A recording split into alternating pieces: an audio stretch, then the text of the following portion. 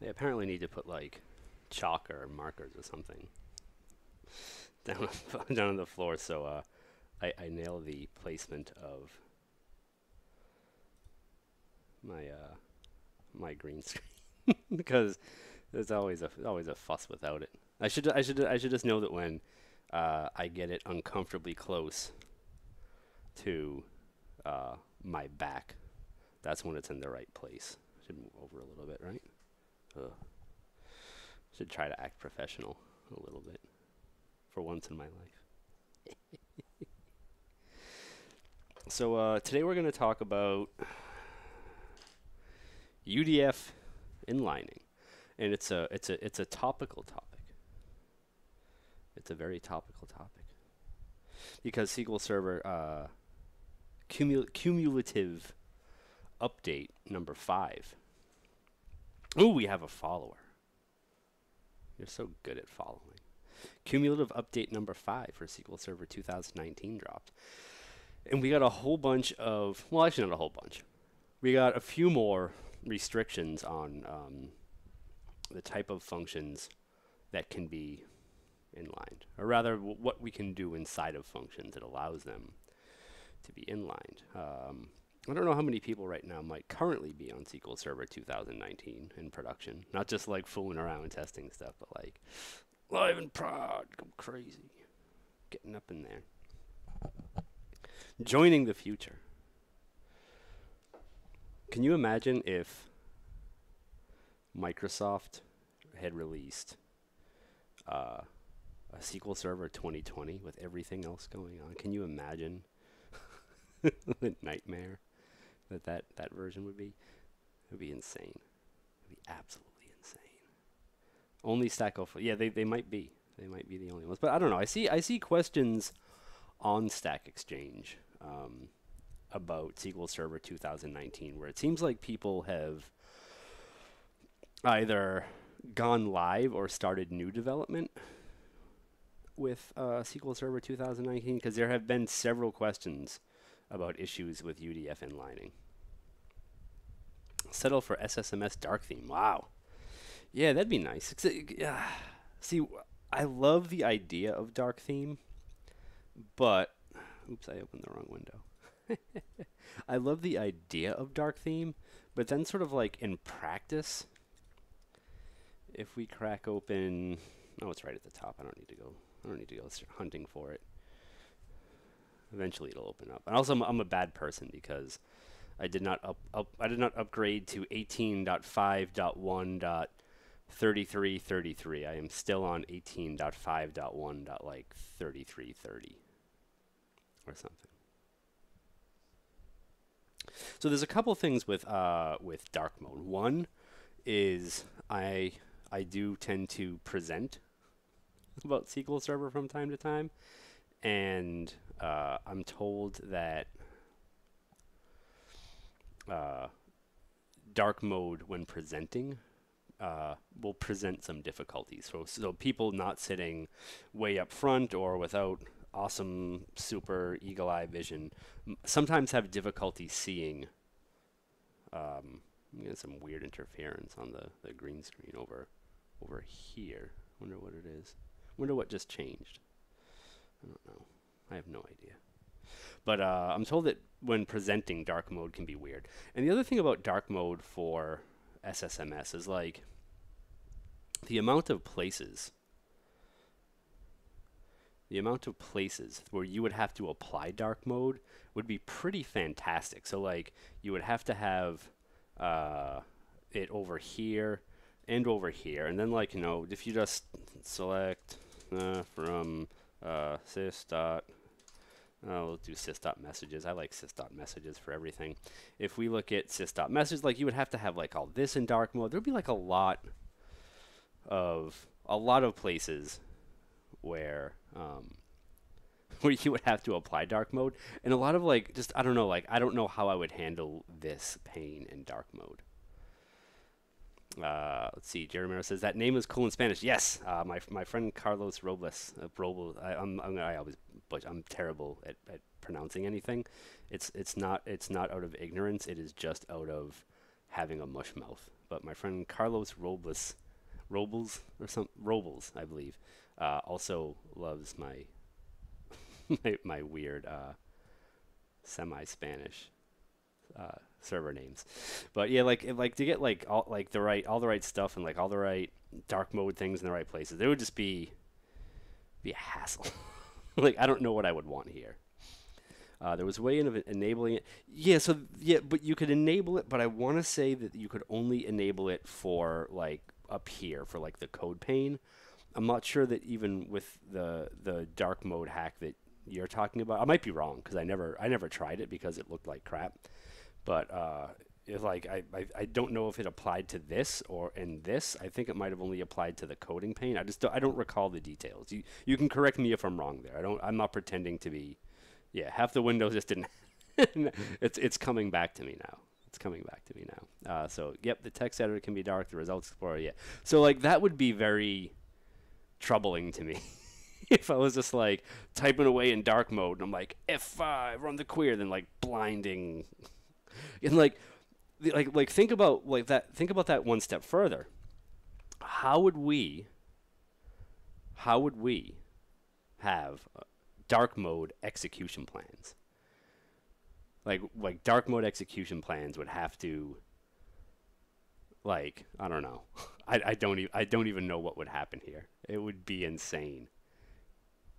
DVAC says I hate dark theme. You know, I like it okay for some. I don't, maybe not dark theme. I think when I'm typing notes for myself, I like sort of a darkish gray background and like sort of like a muted white text, so it's not like glaring at me. But like regular dark mode stuff, like you might see for like, I don't know, like Visual Studio or something like that has never appealed to me all that much. I don't know. Let's see. SSMS by now is probably untouchable spaghetti, and the devs are avoiding to touch it like the plague. Yes and no. I mean, they do release updates for it, but I can't imagine. Well, I mean, I guess I could, because newer versions of SQL Server 2000, or newer versions of SSMS, not of SQL Server, newer versions of SSMS, supposedly use Visual Studio Shell, something like that. Sentry 1 does it in the ADS add-on. Yeah, I just, I don't care much for ADS, even with the like the Sentry 1 plugin to get like Plan Explorer stuff in there. It's just not my cup of tea. I've tried. Let's see. Khalil, you're absolutely welcome. It's my pleasure. I enjoy doing these things. So like, I've been blogging for a while, and while I enjoy writing blogs, sometimes it's tough to just sit and write things. Sometimes it's more fun to record a video or go live like this, because it's when you write a blog post, it's a lot of words and like thinking about words and like taking screenshots and making sure you have the right screenshots and all this other stuff. I don't know. Let's see. Evac says Twitch kept buffering, so I came to YouTube and there's no problem. I don't. So Twitch, you're not the first person to say that, and I'm not really sure what the issue is.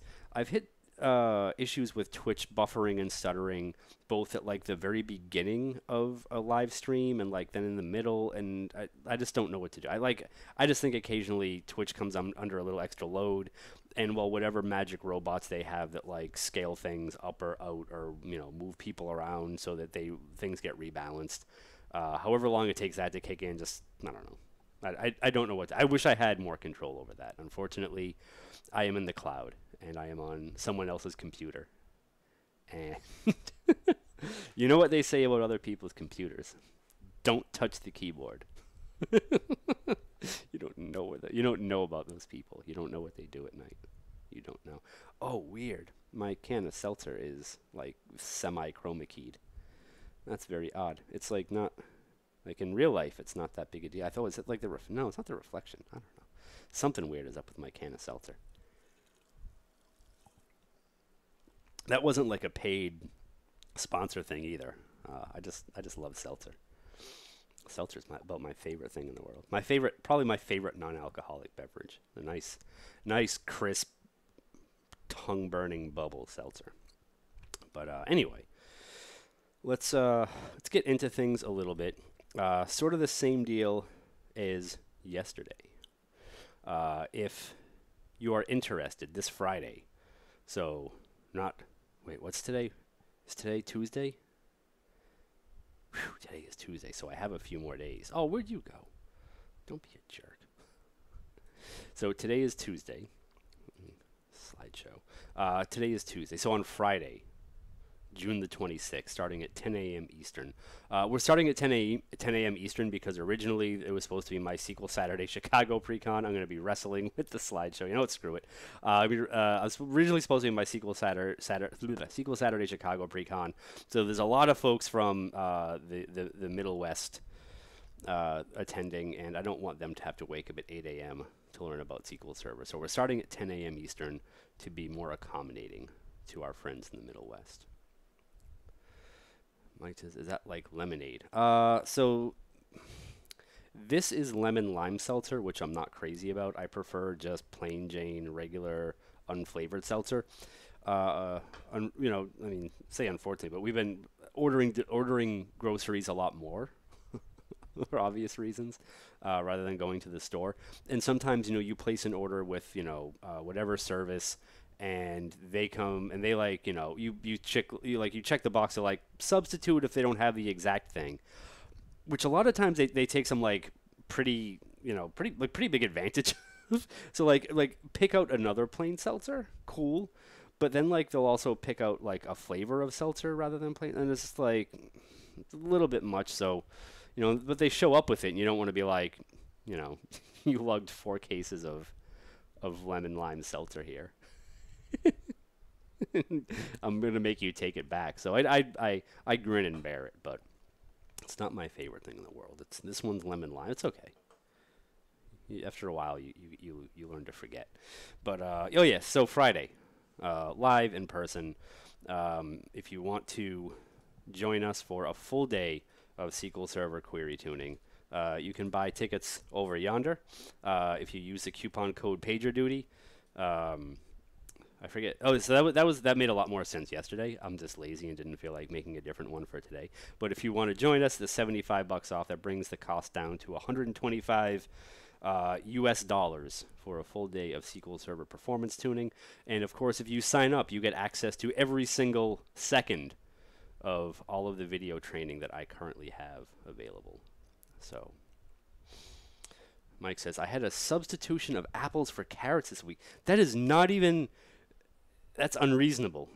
That is completely unreasonable. That is beyond the pale.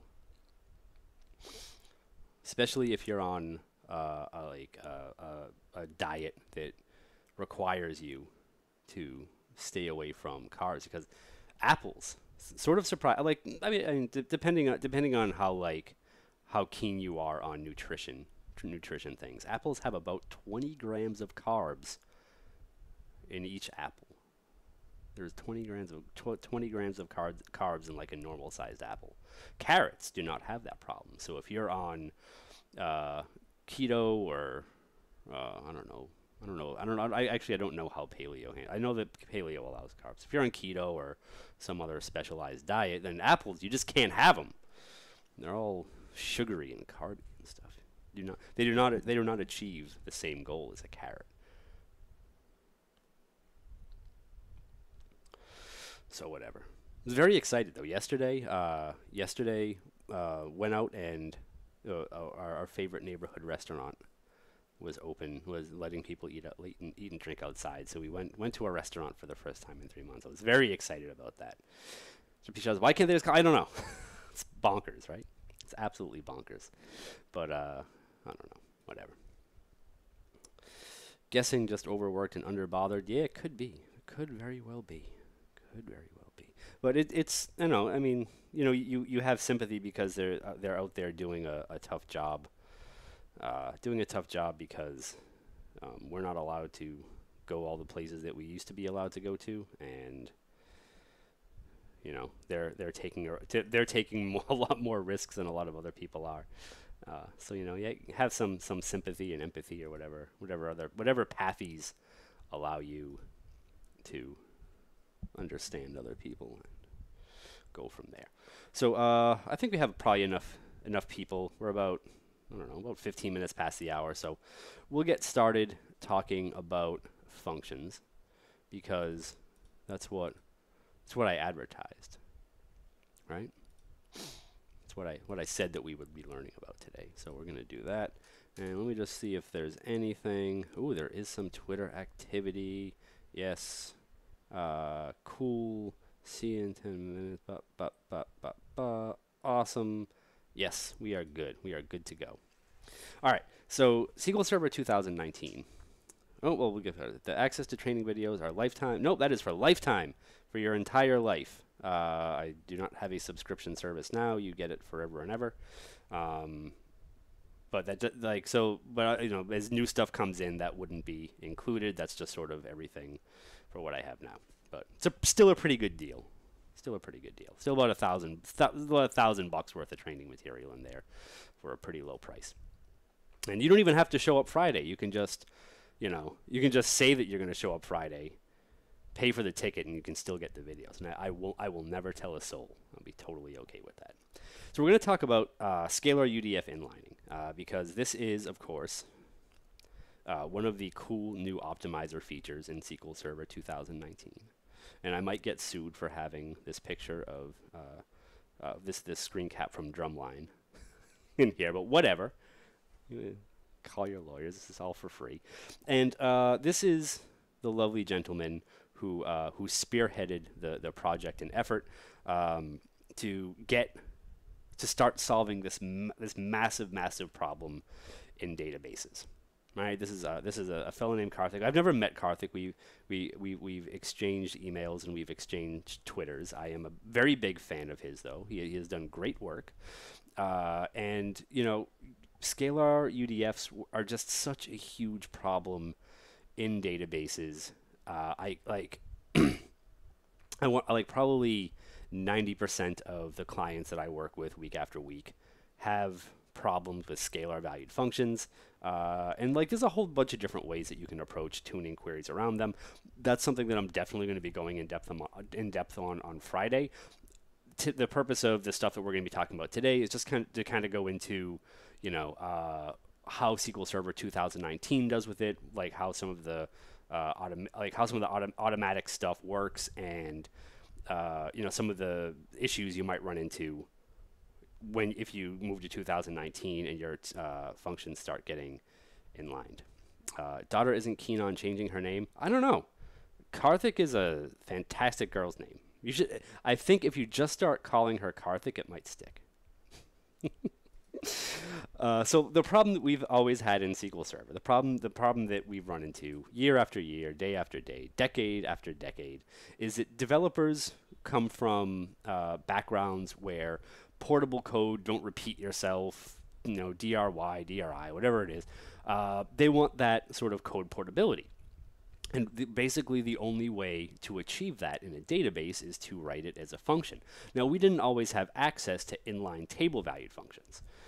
For a long time out, we had these scalar UDFs, and we had, you know, the multi-statement table valued functions, and then we had inline table valued functions. And just like, like these things got introduced into the product, there wasn't a lot of education around like, this is bad, like why they're bad, things like that. And, you know, it really didn't become a terribly imperative issue until like, you know, a lot of SQL servers started running on multi-core systems where queries were going, you know, parallel massively, or at least had the ability to go massively parallel. Because one of the real big downsides of scalar valued functions is that they force the query that calls them to run serially. You can't use multiple cores when SQL Server calls a scalar valued function.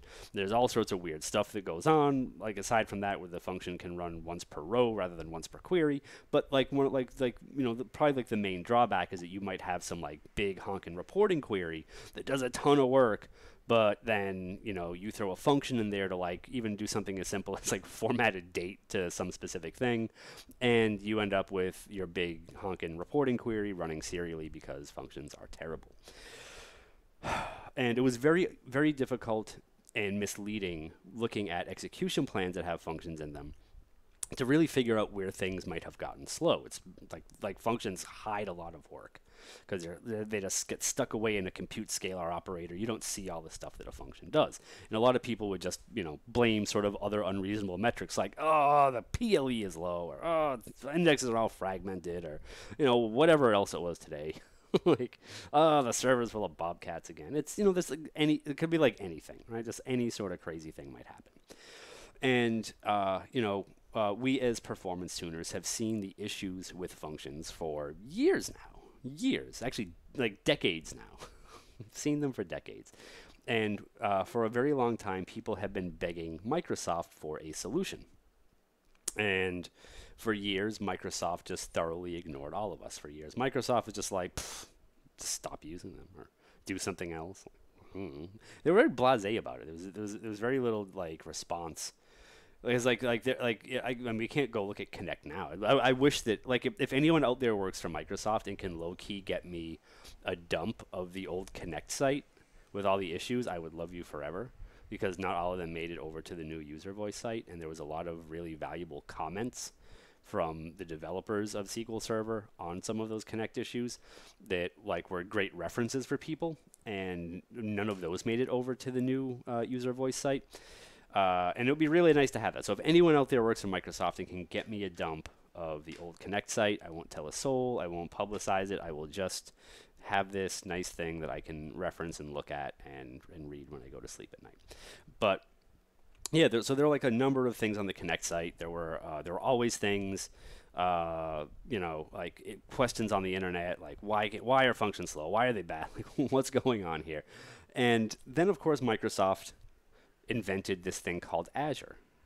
And I think pretty much as soon as Azure started getting some traction and they started seeing some user databases in Azure that weren't named AdventureWorks, as soon as they started getting like some like, you know, actual workloads in there and started seeing just how like bad and like there's like the awful ways that scalar valued functions can like drag queries through the garbage, then I think they were like, Karthik, get over here. We got to do something about this. We got to fix the functions. They're really screwing us up. All those CPUs that we bought, they're running at 100%. Please fix it. And so we ended up with this thing called Freud, which is the optimization of imperative programs in a relational database. And it was, of course, you know, we had Karthik and a number of other people, including this handsome fella who I met once, who likes chocolate chip cookies. Who, if Connor Cunningham ever solves a database problem for you, you should send him chocolate chip cookies. I don't have his address, and I'm not going to dox Connor, but if you're ever on a support thread and Connor is on it and Connor solves your problem, ask him where to send the chocolate chip cookies. He will appreciate you. And I love this idea. Because it is a major step forward in just having a less crappy database and having a database with just like one less mine you can step in, right? Databases are full of those mines. Databases are, you know, just such weird, tricky, implementation specific fields of bloody limbs that it's just one of those things where like, thank God they did something, because the status quo on functions just sucked for a lot of people. And, you know, it didn't matter how simple your function was, how complex it was. It always had sort of the same few basic side effects, which you could, of course, exacerbate by making them bigger and more complex, but whatever. So I love this thing, but there are some edge cases where things with the scalar UDF inlining that you can hit, like when the rewrite happens internally with the optimizer, you can run into some issues. And there are a bunch of limitations. And rather than show you this slide, so this is from a deck that I cover much later in my pre-con material. So I cover like the limitations a little bit more fully earlier in the day with UDF inlining, but that slide is there just as sort of a reminder. But the reason why I'm working through these today specifically is because SQL Server 2019 had cumulative update 5 released, and CU5 not only introduced some new things that that nerfed UDF inlining, but it also resulted in a KB article that sort of more specifically documented things. So in CU2, there were a whole bunch of fixes and some restrictions added to UDF inlining. Down here, I think those are. Yeah, so CU2 had a couple, and then CU4 we had a few more, and then in CU5 we have a few more here. So this is kind of like, this is how much of a weird scrub I am. I didn't know that a UDF could have multiple return statements in it. I didn't know that. I'm gonna have to later I'm gonna go figure out exactly what that looks like. So yeah, there's a whole bunch of stuff that they're slowly nerfing. Brent joked on Twitter earlier that by the time we get to CU9, we might not even have UDF inlining. So, I don't know. We'll see. We'll see what happens. I mean, there's really probably only so much you can control before you just have to pull the plug on something. But yeah, so the reason why I'm doing this today is because, of course, we had some new stuff added that further nerfed it. So let's go look at some weird edge cases of functions. Let me make sure that my other VM is up and running and ready. It looks like it. All right. Prep that a little bit. Switch this over. There's demos. Yay. Yay, I fixed it. You know what? I gotta put this down a little bit. There we go. I was strangely out of frame on that. Contact your system administrator. I'm scared of my system administrator. It's a big drunk knucklehead with tattoos. Mr. P. Shaw says, is that like returns in a case statement? No, no, I think you're maybe thinking about things a little bit differently than what. So like, we'll get to like a scalar valued function example, and we'll try to puzzle out how that happens. Actually, maybe we can do that now. Let's scroll down a little bit, because now I'm just kind of interested. Now I'm just like sort of fascinated. So let's see here. Let's take this function, which we're gonna look at some stuff with, and let's see if we can stick just another return in here. So let's just put 2 of these in. Let's see what happens. Huh? Oh my God, that created successfully. But there's no way this is gonna work, right? Select. Let's see what happens. I'm fascinated now. I have no idea what's gonna happen here. And let's do. Well, I know John Skeet is 22656. Let's see what happens. We only get 1 result. Let's see. Maybe we can do. Let's try something a little bit simpler. Select 1. Select 2. And let's create it. I'll do this, and let's see what happens. Okay, so that selects 1. So let's try, I don't know. If at user ID not equal to 2296, turn if user ID equals 22656. I bet this is. What is this? The last statement included within a function with your returns. It is, isn't it?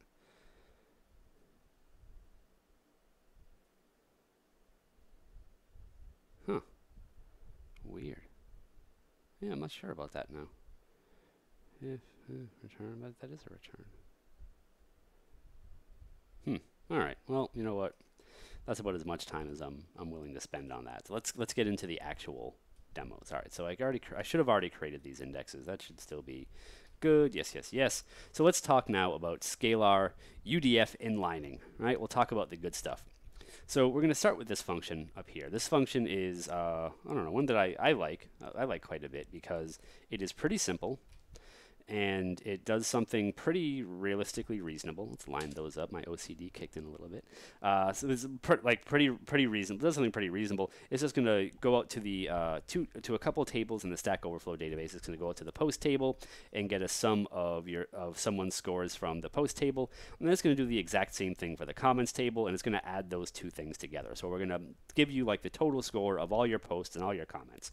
And I know that like score works a little bit differently. You don't actually get reputation for comments, like, you know, like they're two different things. But just, you know, as far as like, you know, a function that has to go out and like do something like a little bit aggregate-y, I think this is a pretty good example. I've seen sort of similar things on client systems, but you know, it's the Stack Overflow scheme that's pretty simple, and coming up with like, you know, a really realistic like representation of that would be like just like overly complicated. So I just try to keep like, this is just sort of like a simple thing. So the first thing we're going to do is look at the query plan that we get with this function. Mike Jim says, is it an SSMS add-on? You've got printing the completion time and messages. No, that is the default behavior in newer versions of SSMS. So I think it was 18.4. I think they added it, but yeah, it's just built in. And I think a lot of people complained about it because, you know, if you go like if you're doing demos like this and you're recording them, and you know, maybe you don't want to have your material look terribly dated, but then you have like, you know, every query you run, you have a completion message. So it's like, it's maybe great for end users and be like, I'm not watching this. It's 5 years old. But you know, for presenters who maybe want their videos to have a little bit more shelf life, having completion time in there is, well, you know, can be that should be like opt-in behavior, maybe something like that, right? It should be maybe something that like, you know, you don't just get. But yeah, it's nothing I'm doing. So let's look at the query plan. So we have this query here. We're gonna do a select over here, and we're gonna do a select over here. But that's sort of not really the point. The point is that we have this total score function called in this select list. And when we run this query in compat level 140, we get the estimated execution plan. Yes, you do need to update, Mike. I don't know what version of SSMS you're on, but you are missing a lot of good stuff in 18 dot whatever.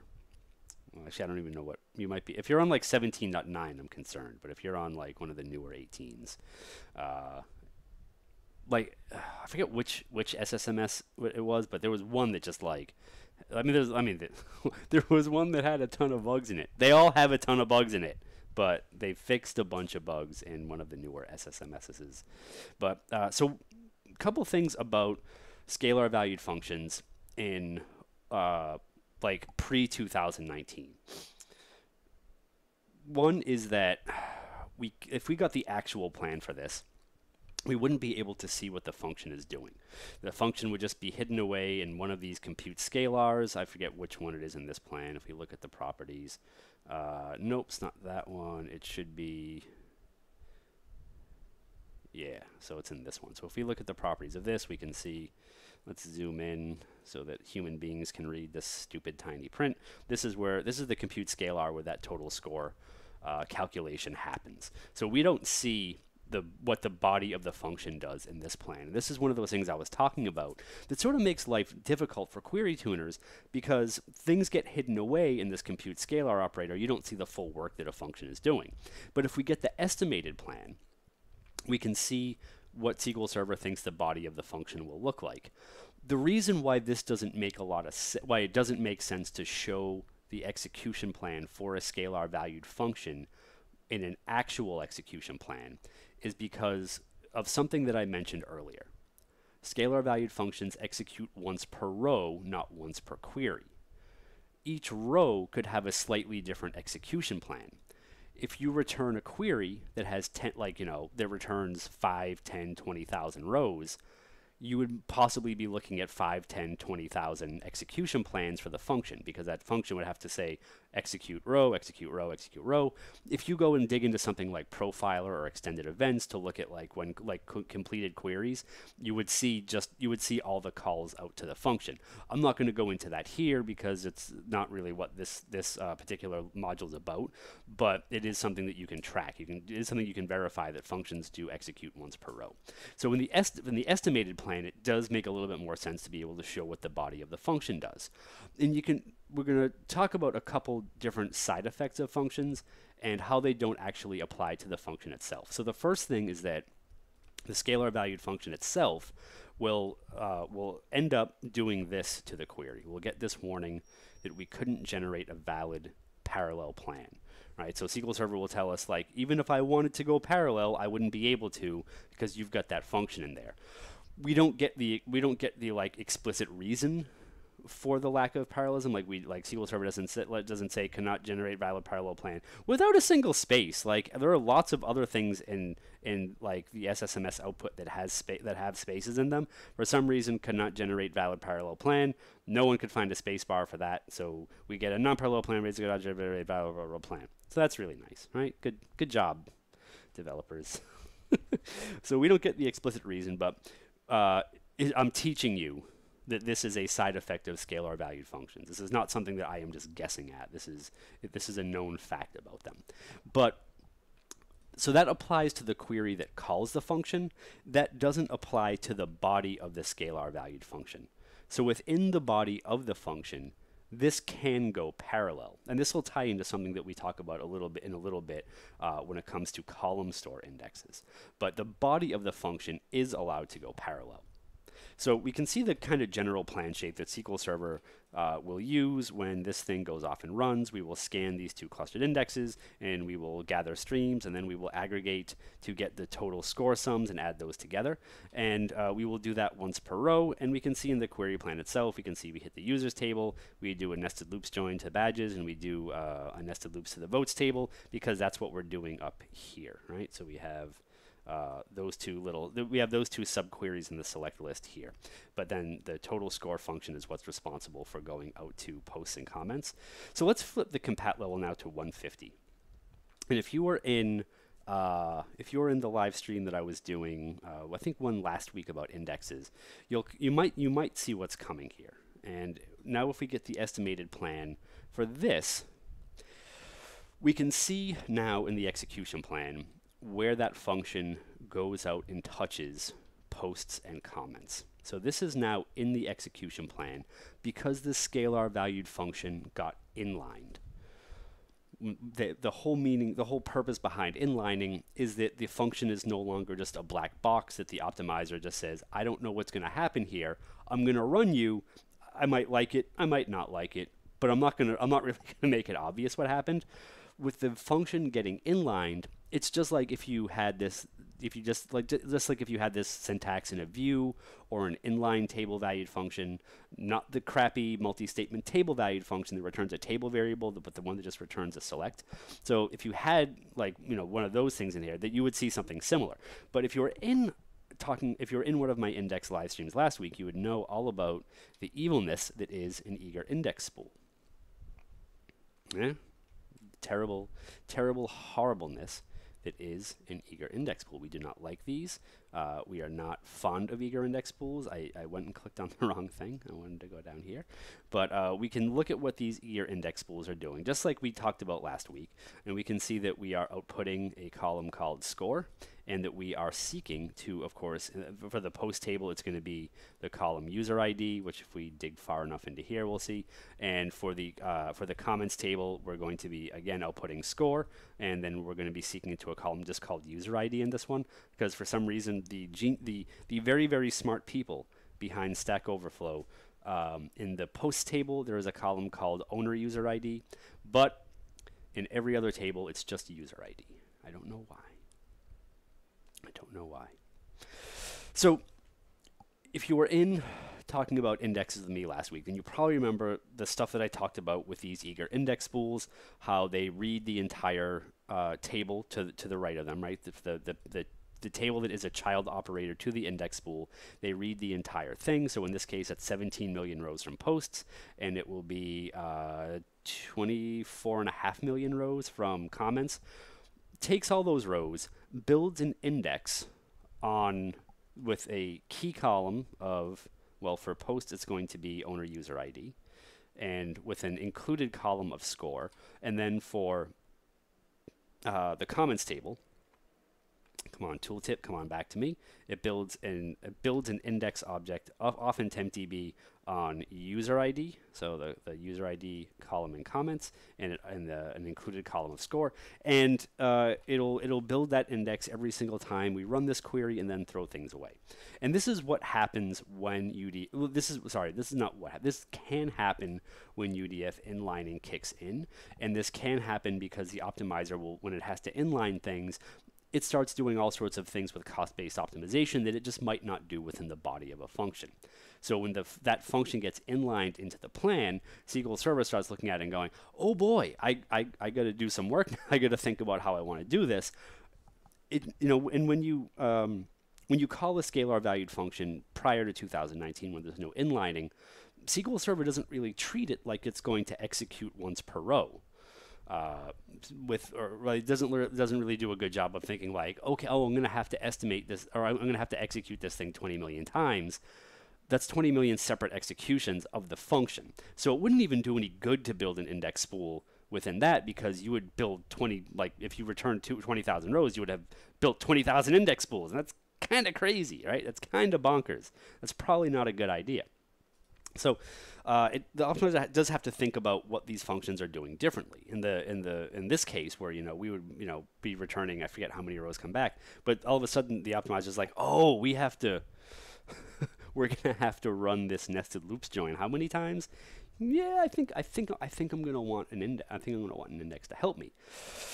And so if we create a couple indexes that match the definitions of those spools, we can actually get pretty close performance between the non-inline version and the inline version. So I'm going to create indexes on the post table on owner user ID include score, on the comments table on user ID include score, and we're just going to create those so we can watch what happens without the index spooling and with proper indexes in place. So we'll alter the database, and we're going to set compat level back to 140.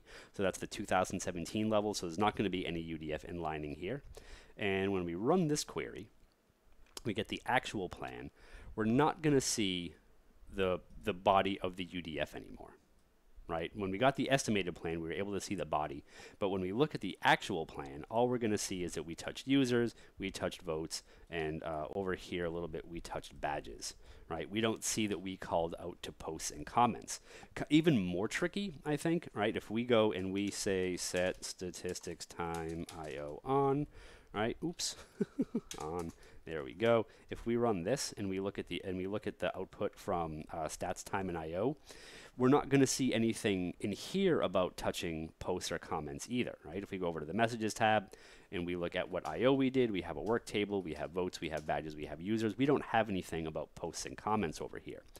All the work that went into that scalar valued function executing happens at the compute scalar. So up until we hit that compute scalar, this query, like there was 1 second of CPU execution leading up to this compute scalar, right? So that 1.011 seconds over there is just like if you added up all of the operator times going from right to left until we hit that sort. And then we had another about, 2.7 seconds of execution time in the compute scalar. Troubleshooting scalar valued function stuff gets a lot easier on more modern versions of SQL Server when you're working with more modern versions of SSMS, because you get this operator time stuff, and things that never used to stick out as being a problem now kind of can stick out a little bit more as being a problem. So this compute scalar that runs for 2.7 seconds, you're like, wow, you're doing a lot of work. What the heck are you up to in there? We go look at the properties, and we can see that that is going to be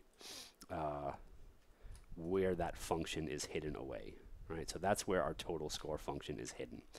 And then if we flip the compat level back to 150, and we go and look at the exact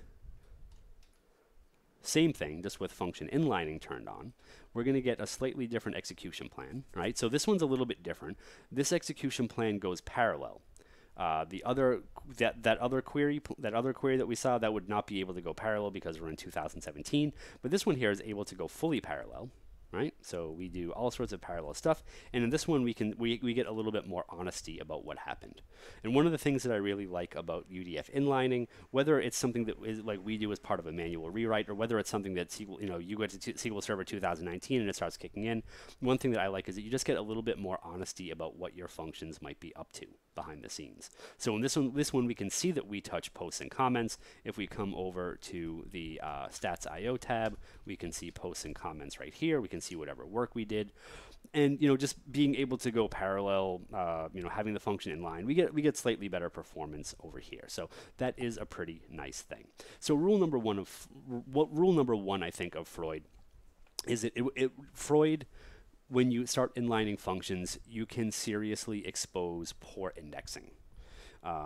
Stuff that didn't come up before as a performance issue with functions, or at least like within the body of the function, might start showing its face when we get to 2019 and the functions start getting inlined a little bit differently. If you run 2019 and you start seeing functions with index pools in the plan, then you will probably start seeing those index pools, and we have some indexing work to do. Mr. P. Shaw says, does it work on functions in the where? Yes, it can inline those, but you did not get very good guesses for cardinality estimates. And well, you know what? Let's go look at an example. Let's see, because that was actually one of the next demos that I had. So let's set this. Let's see. Do I want this in? Yeah, I want this at 150. So let's make sure that we're back at 150. And let's clear out the plan cache, and let's go look at. Oh, you know what? I forgot to show you this. This is what the inline version of the function would have looked like before we. Oh wait, I did show this before we created indexes. No, I didn't show this. I showed the estimated plan. Each one of these index pools would take about 1.5 minutes to build.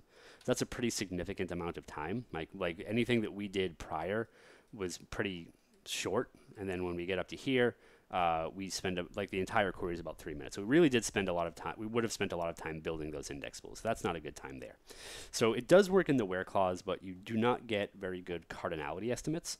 So if we run this query, it's pretty fast because I want it to be fast. I don't really need to return a lot of rows or do a lot of work. What I want to show here is if you have multiple calls to the function in the where clause, right? So in this case, the query is where total score by user is greater than or equal to 10,000 and where total score for a user is less than 20,000. So we're searching like people with pretty I guess I'm like the lower side of scores in Stack Overflow. But if we look at this, what's going to happen is we're actually going to see 2 calls to that function. Right, so if we didn't have this inline, SQL Server would be able to just do it all at once. But when the function gets inline, SQL Server has to take that first call to the function to figure out what's greater than or equal to 10,000, and then it also has to make a second call to the function to figure out what's less than 20,000. So it can add some, like in this case, it's not a complete performance disaster. I don't want it to be a performance disaster here. I just want to show you the behavior. Let's see. Do you think there are costs to have the most beautiful query contests to have the most beautiful query plan? Maybe, but I'll tell you, Microsoft would have some work to do before we called any of this stuff beautiful. It's all, you know what, here's the thing. Inside they're ugly. Inside they're ugly, right? Inside, this is what query plans are. Query plans are all ugly on the inside, right? It's all this XML. So it doesn't matter how pretty this stuff is. It's because it's ugly on the inside. Not like me. I'm beautiful inside. At least, leave that one alone. So one way you can solve that problem with inlining is to only have one call out to the function. So what we're going to do is we're going to cross supply the function as a values clause, and then we're going to say alias, whatever as t, and have that score column come out, and then we're just going to filter on score down here. And I'll show you the difference in the execution plan for this one. Is that it's a little bit quicker, and it's a little bit quicker because we only have one call out to generate the score, and then we just filter on what the results of that were. So yes, they work in the where clause, but if you have if you have a reference to them in the where clause, then if you have multiple references to them in the where clause, things can get kind of ugly in the execution plan. And the other thing is that if you are counting, so like even with with inlining or without inlining, it almost doesn't matter. You're going to end up with a crappy cardinality estimate from having that function in the where clause. So I would really, really, really just warn against doing that and expecting performance to magically get fantastically better. You could still end up with pretty lousy execution plans because of the bad estimates that you get from functions in there. So, in the function that we started messing with earlier, right? So that one that runs a top one query, which is one of our best friends. This function here, this is another example of a function that can end up with a pretty gnarly spool in it. So we're gonna go. So what this function is gonna do is go out and hit the badges table to get someone's most recent badge. So just one simple return statement: select top one from badges. Correlated on user ID, order by date descending.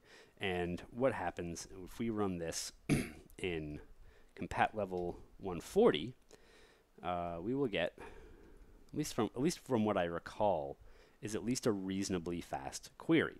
A lot of people are sort of surprised when functions aren't less like constantly just like this 10 minutes of running into your performance world.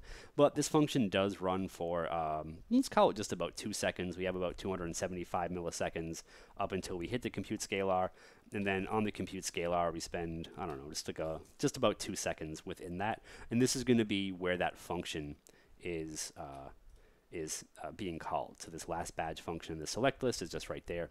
And of course, if we set this to compat level 150, now remember, this takes 2 seconds, right? If we set the database to compat level 150 and we rerun this, we may notice a slight performance degradation. And we are going to notice a slight performance degradation for at least what I think is a pretty familiar reason. If you've been hanging out watching me talk about SQL Server, we're going to hit, excuse me, got something stuck in my throat. We're going to hit another index spool issue, right? So we're going to hit a query plan where SQL Server decides to create an index for us on the fly, and creating that index is, of course, just about 25 seconds worth. Oh, actually, sorry about that. Let's see, 1.5 minus about 23.5 seconds worth of work to build that spool. So this is like a pretty severe regression that might happen with Freud, but it really does depend on kind of on like what your functions are getting up to and doing. I'm not going to spend a lot of time dwelling on the spool stuff because you can watch recordings from last week's streams where I'll go into great detail on them. But if we add the index that SQL Server was spooling to, we get back to having a pretty fast query plan, and that'll be pretty fast kind of regardless of what compat level we're in for this, just because it's a pretty simple query. But there is a difference here where in compat level 150 we get a little more honesty from SQL Server about exactly what work we're doing, because at least here we can see that we go out and touch that badges table. So if you are using column store, and this is something that I learned from my good and dear friend Joe Obish, and that he talks about, and that I think is a fantastic, interesting thing. And this can happen. Let's see. There's a question. Does it cause issues that can't be fixed with an index? Yes. Yes. So I would say absolutely yes, but a lot of those are bugs, and I don't want to present about bugs too much because bugs do get fixed, and I don't want people to watch this material in 3, 6, 9 months, a year from now, hear about a bug that was present in something with UDF inlining today and decide against SQL Server or decide not to inline functions, something like that, because of an old bug that got fixed. And also, I don't want to spend a lot of time re-recording videos to add corrections in when bugs get fixed. I like, as little of that as possible. So it can cause issues that can't be fixed with an index. I've seen issues with incorrect results. I've seen issues with permissions. I've seen, a few different things. But at the end of the day, really, they are bugs that will get fixed eventually. And it's probably not worth our time talking about those bugs today, because later on, when as the feature matures and those bugs are no longer present, well, gonna look kind of silly. Gonna look kind of silly talking about bugs, right? So here is a query. Here's a query, and this query is going to do something kind of weird. This is probably not the most common situation for a query like this, but a lot of times you might have reporting. You might have like sort of like report config tables that might have like dates in them or like some other information, and you might use those report config tables to join off to other tables is to implement some report logic. This is kind of a take on that, just applied to the Stack Overflow database. It looks a little weird and funky, and I fully admit that.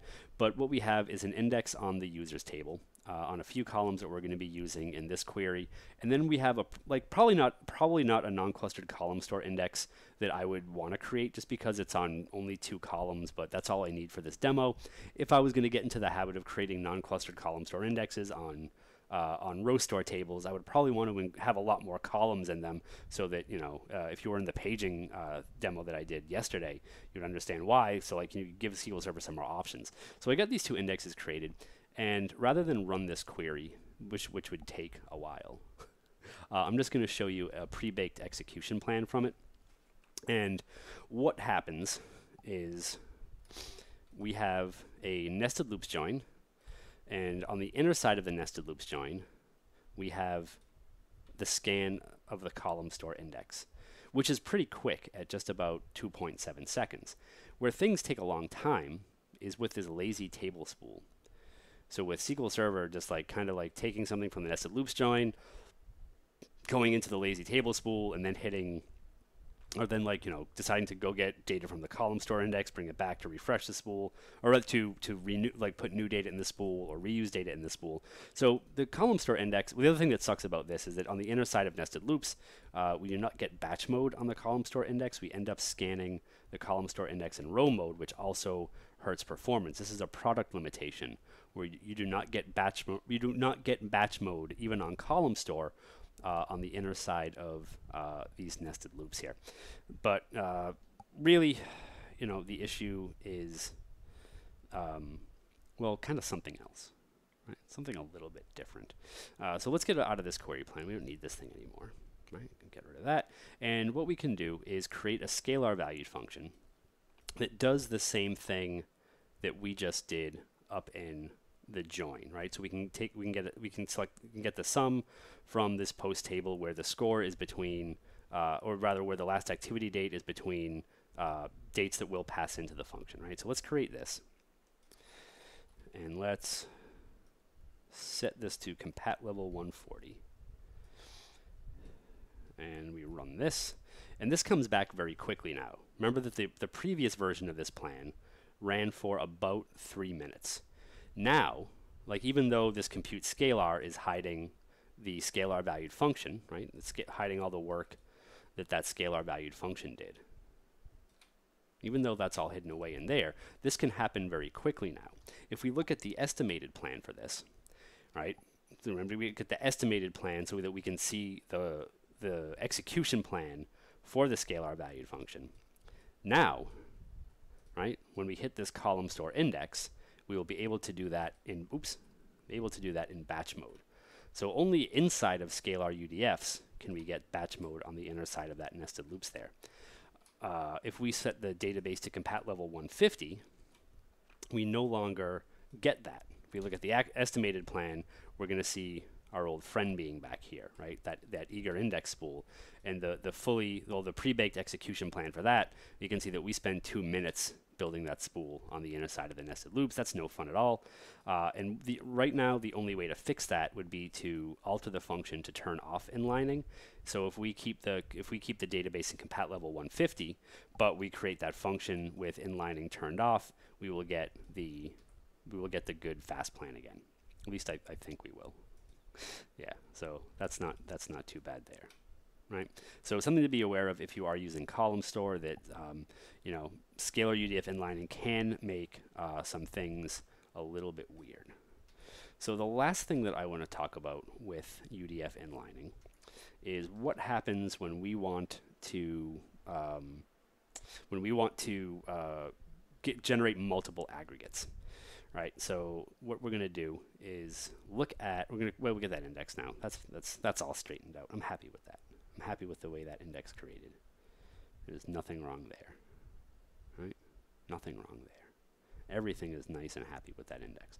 But now this is something that I do see pretty frequently with going on in Scalar UDFs, is having to, you know, generate some sums, some averages, like, you know, aggregate some stuff. And if we run this and we look at the execution plan, this happens pretty quickly. And all of those things get aggregated within a single stream aggregate. Right? All of those things happen just all at once. But if we go and stick that same logic inside of a scalar valued function, things are going to get a little bit more interesting. So just to show you, in compat level 140, right, if we run this query, right, we get this execution plan back. It happens pretty quick, right, about 500 milliseconds. And if we look at the execution plan, we will see just about the same thing that we saw with when we just ran the query on its own by itself, where we had an index seek, compute scalar, a stream aggregate. Everything happened pretty quickly. Everything went pretty well there. But when we flip the database into compat level 150, the execution plan is going to get a little bit more complicated. Oops, didn't mean to hit control. Hit F5. It's not, again, not a performance disaster. It takes about twice as long, but the execution plan also does a whole lot of weird stuff. So rather than handle all of those calculations in a single stream aggregate, we have to handle all of those calculations in separate stream aggregates. So you can kind of see there from like looking at the body of the function, we have the count, and then we have two sums from the post table, and then we have two averages from the post table. And for each one of those things, we will have an access of the post table. Right, so we have, you know, probably the count, the sum, a sum, an average, and another average. For every single aggregate that we have in that select list, we are going to have a separate access to the table. So depending on how good your indexing is, this could be either really, really good or really, really bad. Without an index on here, if I get rid of the index that I created to sort of help this query out, we would have 5 index spools in here that would be kind of a nightmare. So that's no fun either. But so, you know, it's just something to be kind of aware of when you're switching over to 2019 and doing stuff with UDF Inlining. Anyway, that covers just about all the stuff that I wanted to talk about with UDF Inlining. You know, there are some weird edge cases. A lot of them sort of have similar outcomes, similar patterns, but it's the stuff that I think you're going to see most commonly. It's the stuff that you're going to have to wrestle with when you start dealing with UDF inlining. Maybe maybe depending on how good your indexing is, how good your queries are, you won't run into it at all, which I hope you don't. But you know, that is certainly something to keep an eye on. Usually. From most of the queries that I've seen, the query plans that I've seen where there were big regressions with UDF inlining, there was some kind of spool involved, whether it was index spool or a lazy table spool. So that's about it for what I wanted to show you. I'm going to head back over to the PowerPoint. And just in case anyone, well, let's see, the rest of the deck over here is just kind of screen caps of the demo, so there's not really anything that I want to talk about over there. But if anyone has questions about anything that we talked about, or sort of general SQL Server questions, I'd be happy to hang out for a few and, you know, ask those. I will be doing a stream, I think, tomorrow and Thursday to you know, kind of just keep the streak alive, as they say. So I'll try to pick out a different set of stuff to talk about tomorrow and Thursday. But then Friday I'm going to be teaching the class, so I won't be doing a live stream. I think Thursday I'll probably do an open Q&A thing. I'll do that a little bit earlier, since I think I have to think a little bit less for those sometimes, sort of depending on the questions, I guess. But that's probably what I'll do Thursday. But yeah, I'll stick around for a little bit, and if anyone has questions, comments, concerns, anything SQL Server or apparently nutrition related, we can certainly talk over those. Let's see. Mike says, "Is your average including zeros for post types not to be considered?" Yeah, I think they're in there. I didn't spend a lot of time like working out awesome logic for these things. It doesn't really matter. All I wanted to show you is what happens with multiple aggregates.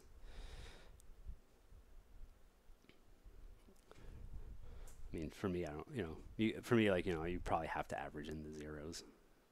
If you have a bunch of posts with zero score, I think you actually get badges for that. So if you're gonna get rewarded for it, they need to get counted in when we're looking at your score averages. Also, I'm terrible at math, so I don't usually think about things like averaging in zeros. Sorry about that. I'm sorry if that breaks the demo for you, if that breaks the mystique of the demo. All right. Give it another minute or so to see if any questions come in. I'm fine if they don't. If you all want to go do something else, I understand. It's hot out. It's brutally hot out. You might just want to get away from a screen or something. It's probably a good idea. You know what? I think I'm gonna do the same. I think I'm gonna get away from a screen too. So thanks for joining. I will see y'all tomorrow. We'll talk about something different. I'm not quite sure what yet, but we'll go ahead and figure that out. What will you be covering on Friday? A lot of performance tuning stuff. Advanced performance tuning, a full day of it. There are many subjects that will be covered. Jeremy, if I buy the premium performance tuning training, I will also get access to all the video training. Yes, you will. All of it. You will get. So I already sent out the attendee email for today, but if you sign up tomorrow morning, I will send out I will send out another round of confirmation emails. So give folks a little bit today to sign up, and then every morning. Every morning this week. So next Wednesday and Thursday. I'll be sending out emails to any new attendees to be able to get the videos, make sure they have all the class logistics lined up and all that good stuff. So anyway, thanks for joining. I will see y'all tomorrow, and we will go hang out and do, I don't know, fun things.